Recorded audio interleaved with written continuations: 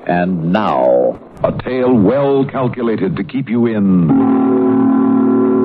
suspense. In a moment, Act One of Formula for Death, written especially for Suspense by Jonathan Bundy.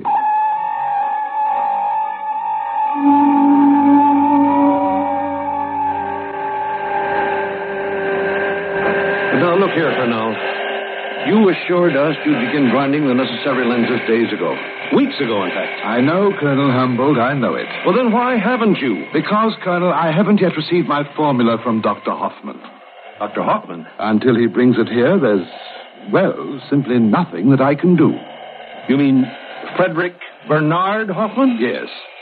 Oh, then heaven help us. Why couldn't someone beside that old crackpot have been assigned to develop the formula for this lens system?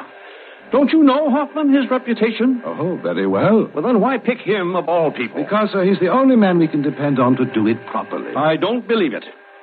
As a matter of fact, I've been wondering why you haven't just fed the requirements into one of those electronic brains and let it devise the formula for you. In a matter of seconds. Perhaps, well, days, weeks, months. That was tried, Colonel Humboldt. You know it as well as I do. And, sir, with no success whatsoever. But it has been months now, literally months, since you promised us this optical system. And what has happened? Absolutely nothing. One of the potentially most important factors in celestial observation from a guided satellite must wait on the whims of a doddering old crackpot. Crackpot? Well, isn't he? You think I haven't heard of his silly hobby, his preoccupation with the supernatural? His ridiculous belief in psychic phenomena, his conviction that he himself is endowed with supernormal powers? Who knows? When you consider some of the miracles of engineering that Hoffman has made possible, well, perhaps he is. Oh, yes? Well, then why doesn't he send you the formula telepathically instead of holding us up this way? Isn't there anything you can do to hurry him up? Nothing whatsoever. So our entire science program waits for him. Just waits. The entire world waits, Colonel. Including our enemies. Oh, I tell you, it galls me to twiddle my thumbs while this superstitious old man with a single specific piece of knowledge spends his time communing with the spirits. Including our enemies, Colonel. What's that? Please don't forget that, sir. Because there isn't a country on earth that wouldn't do almost anything to have this formula. Or to keep us from having it.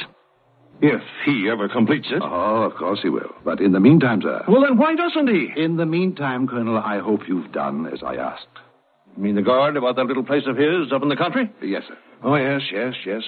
We've had 2 or 3 men on duty up there 24 hours a day, watching him and his apprentice. Apprentice? Apprentice what? Do they work on his formula? No. All they do is putter about in his flower gardens and feed the birds. But as soon as he is ready, and it should be sometime today. Today, you say. No, next month, more likely next year, perhaps 2 years from now. Do you realize how long it took to develop the famous Dello-Car lens that first made an efficient bomb sight practical? Do you know how long it took Hoffman to develop that? Over 3 years. Hoffman provided the formula for that? Yes. Oh, I see. Well, I didn't know. And at that time, too, we clothed his work in utmost secrecy, kept his little country place under guard. And he worked completely alone on it? The way that he supposedly is working on this? Colonel Humboldt, you may be sure that every waking minute that magnificent mind of his is working. Uh-huh. He is working on it. Well...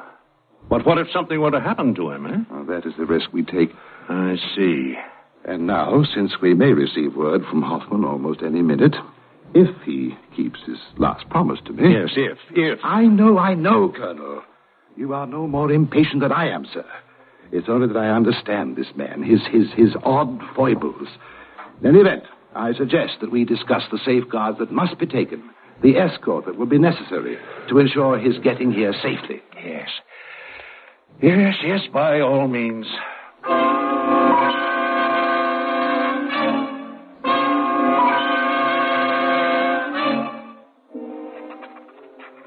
Yeah. Of course. If a tertiary curvature of 16 degrees from the axis B equals 1 plus A over E to the nth power. Yeah. Then the cube of cosine R will automatically compensate for any variation in the flexing of the meniscus. Of course it will. And now, using Napierian logarithms to determine the hyperbolic function of the system, with the factor V now equal to Y equal to the secant B plus R squared over 1. Of course. Oh, I have it. Stefan, my boy, come in here. Stefan! Yes, Dr. Hoffman. Come here, my boy, come here. Look at it. I have it now. It is finished. The formula, it is completed. Excellent, Doctor. My congratulations. Thank you, my boy. And I deserve them. For this formula, Stefan, will forever stand as a monument in the annals of scientific achievement. A monument to me. And Stefan, only I could have done it. Because of my gift of communication with those who have gone before me. Because my powers are above those of normal men, are supernormal. So I must memorize it now. With the square of the factor V equal to the secant B plus R over Y. Excuse me, Doctor. What? Your copy of the formula now, so I can give it to Dr. Fernald. Give you the formula? Yes, sir. I'll need it now. No, my boy. You do not understand. I will take it to him myself as soon as I have finished memorizing it. Memorizing? Of course, my boy, so that only I will know it. I see. But, Dr. Hoffman, Yeah, well? Well, what if something were to happen to you? Have no fear, my boy. Nothing will happen to me.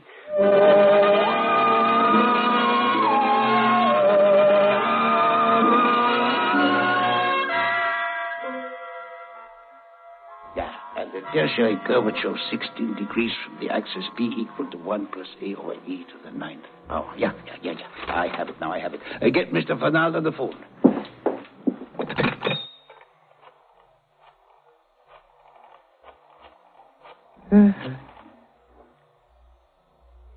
Yes? Yes, hello? Dr. Hoffman?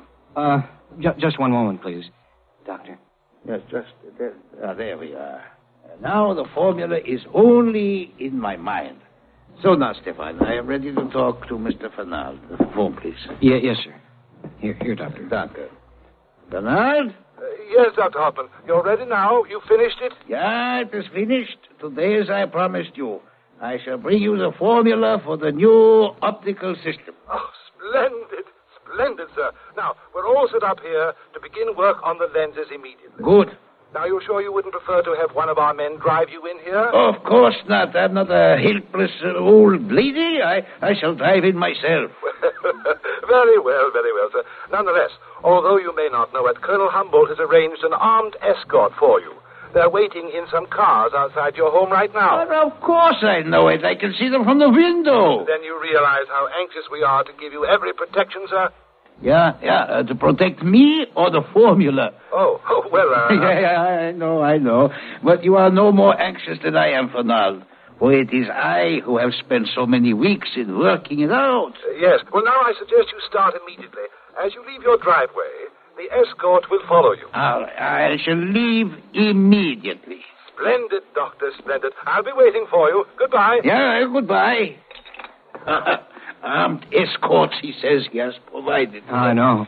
I can see them now, Doctor, waiting outside. Do you need them? Of course not. He is an idiot. That will only make suspicion instead of protecting me, Stefan. That will only endanger me. You think you might be in danger? With this great secret I now hold, of course I am, my boy.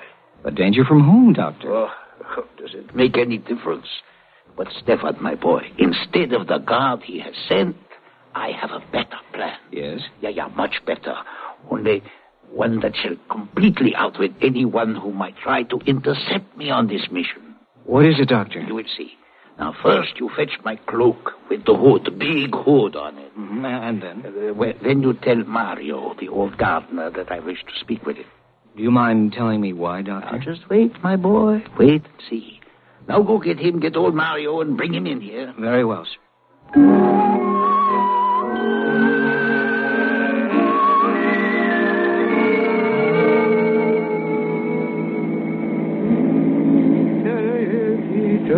You sure you wouldn't like me to drive, Doctor? No, thank you. I shall drive. You sound very happy, Doctor. Well, why not, my boy? I have the formula now in my memory, and we shall have no trouble getting into Fernald in the optical works. In spite of all that armed escort nonsense. That was rather unexpected, wasn't it? Did you not see the guards about the house all the time for all these weeks? More nonsense. But we fooled them now, haven't we? Yes, we fooled them. That poor old Mario, all dressed up in my cloak, the top of it pulled down over his face. He looked so much like me, it almost fooled myself. And not one of those silly men with the guns could know it wasn't me. And then, when they were gone, by driving away in the open with this old cow Mario's, you and I, we made no suspicion whatsoever. It was very clever of you, Doctor. But not necessary, Stefan. Because no one knows better than I do that there are certain people who would like to prevent me from delivering this formula. You're quite right, Doctor. I'm so glad you thought of this. Yes. Stefan, my boy, there are people who would stop at nothing. At nothing, my boy. You're absolutely right, Doctor. As you can see, I hold a pistol here in my hand. Oh, unnecessary, my boy, unnecessary. Because everyone thinks we are in my car and far ahead and followed by the guards. No one knows that you and I are here, comfortable, safely. Stefan. Yes, Doctor. Oh, I see. Your pistol, Stefan, is not for my protection. My loyal apprentice has been one of them. True, Doctor. And in return for your life, you will give me the formula. No, Stefan, of course I won't. You know better. Now put down that gun. I'm sorry, Dr. Hoffman, but there is no choice. Either you tell me the formula, slowly, so I can write it down, or I pull this trigger. I suggest you take the next little turnoff. We can stop there and be undisturbed. The secrets you must have stolen for them. But this is the important one. Doctor, it's you or the formula. Well? No, never. I would die before I give it to you. You'll die if you don't. Better stop and tell it to me, Doctor. No, I will not do it. Then there is only one thing I can do to keep you from delivering it. Only one thing, eh? Slow down now and pull into that neck. Only one thing, eh? Doctor, slow down. Slower, Hoffman. That curve ahead. Look out! We're going off the road! Get out!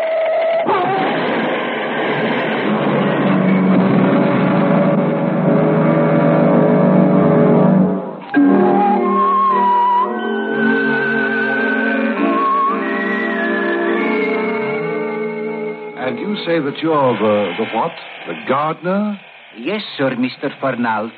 My name is Mario, sir. But why did he send you in his place? What's the matter with Hoffman? Didn't he see the guard that Colonel Humboldt sent up there for him? Didn't he think that we'd protect him adequately? Well, I'm sure I do not know, sir. But where is he? Where is Hoffman? He said that he and his apprentice, young Stefan, would follow along in my car, sir. In your car? To avoid any suspicion, Dr. Hoffman said. Oh, fine. He was afraid the two cars full of armed men would only attract attention, would only make it dangerous for him. Oh, he did, eh? But where are they now? Where are they? Maybe if Colonel Humboldt sent out some of his men to look for them... The Colonel's men have been backtracking that highway ever since you got here. Oh, my dear, if anything happens to Hoffman... It was very amusing, though, sir. Did you say amusing? What can be amusing about a situation like this? Well, I mean, when I got here, and even Colonel Humboldt himself thought I was Dr. Hoffman. Amusing, eh? Well, let me tell you something, Mario. Humboldt, any luck? Have your men found Hoffman yet? No, Fernald, no, I'm afraid not. All we know, and that was from a phone call to a neighbor, is that Mario here has told us the truth about Hoffman leaving there in Mario's car. How long will it take your men to get to his house out there? Well, as a matter of fact, Fernald... They've already been there. Oh, they've already been... Oh, excuse me. Shirley. Fernald speaking. Sergeant Granby, Mr. Fernald. Yes, you found him? We found his car. Yes. Completely wrecked, sir. What? He went over a cliff at a curve. Must have gone over at a very high speed, sir. Complete wreck. And the doctor? His body was inside of it. Oh. He must have been killed instantly. I see. Very well, Sergeant. No sign of the assistant, though. The young scientist who worked with him and left with him. Thank you, Sergeant. Well, Fernald? An accident. Hoffman is dead. Yeah. Oh, no. And with him, the formula. But I don't understand about his apprentice, Stefan. He's disappeared. His apprentice? Yes, Stefan was with him. He left there with him. What are you trying to do? Why isn't he dead? Of course not. You can't go in there. What is that? What is that story? Don't you understand? I'm Dr. Hoffman. Fernald, what is this? Well, I say you're not Dr. Hoffman. Hoffman? I'm sorry, Mr. Fernald, but this man here insists that he's not... Stefan. Who? Wait, Stefan, what happened to you? Why do you call me that, Mario? Don't you know me? Your own employer. But you are Stefan. Of course you are. But good heavens, man, you're hurt and badly hurt. Now, what happened? What happened to you? I had to crash the car to save the formula. Must be suffering from shock. He needs a doctor, I think. Wait, Colonel. Here, my boy. Sit down. Here, over here at my desk. Badly bruised and bleeding. Now, there. Now, Stefan, tell me. You call me that, too. What? What is the matter with you? Don't you know me? I am Hoffman. The doctor. There's no time to lose. Yes. Yes, there is no time. I must give you the formula while I can. You? Paper. Pencil quickly while I'm still able. Well, yes, of course, yes. Yeah. But how do you know it, Stefan? I tell you, I am Hoffman speaking to you. Now, quiet, please, while I still have strength to give the formula. The giant R's for tertiary curvature of 18 degrees from the axis B, which is equal to 1 plus A over E to the nth power. Yes. This man is out of his mind. That must be gibberish. He thinks he's Hoffman. Don't you see, Humboldt? Don't you see what he's writing? The formula. The Hoffman secret. What? You see how the various factors in it fit together almost miraculously. Look. It's as only Hoffman himself could put it down. But it's almost as though Stefan were possessed of Hoffman's spirit. Good heavens, Fernald. You mean you really think that such a thing is possible? Well, I know that Hoffman talked about the supernatural. But this... The gentleman is finished. I promised I would bring it to you, and I have. Now, look, my boy. Look. Now I must lie down. Yeah, he's fainted.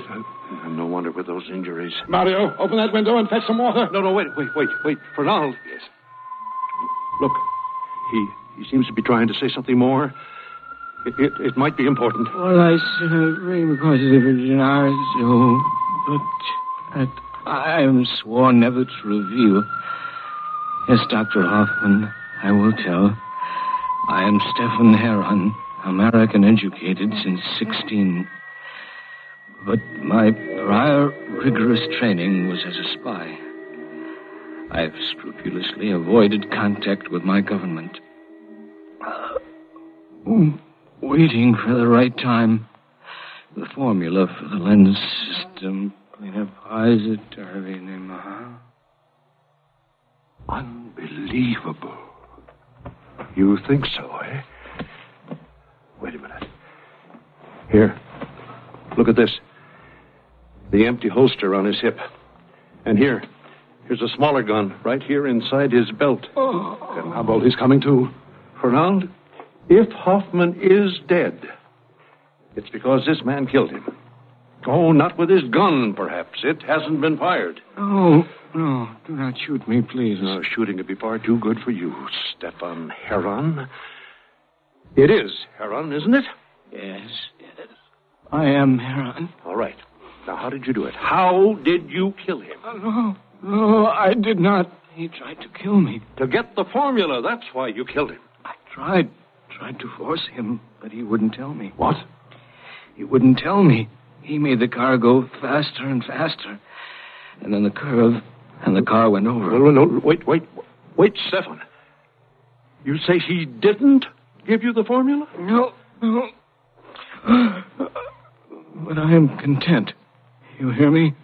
I am content. Because you and your country, you don't have it either. He wrecked the car. He's dead. He can't give it to you. Nobody knows it. Wrong, Stefan. What? Because Hoffman has given it to me. He has? Yes. Through you.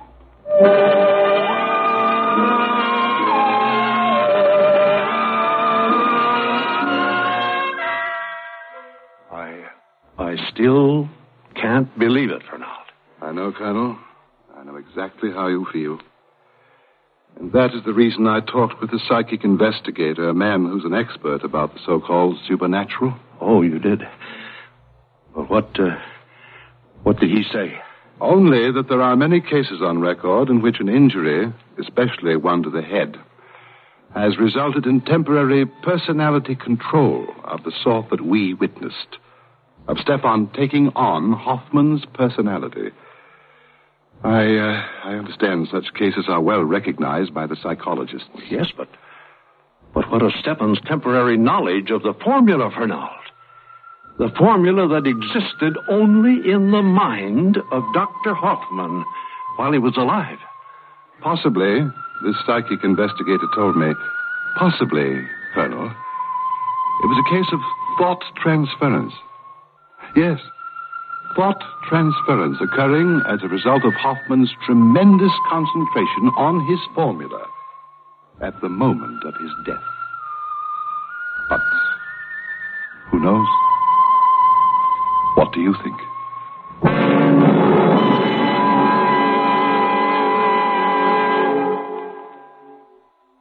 Suspense. You've been listening to Formula for Death, written especially for Suspense by Jonathan Bundy.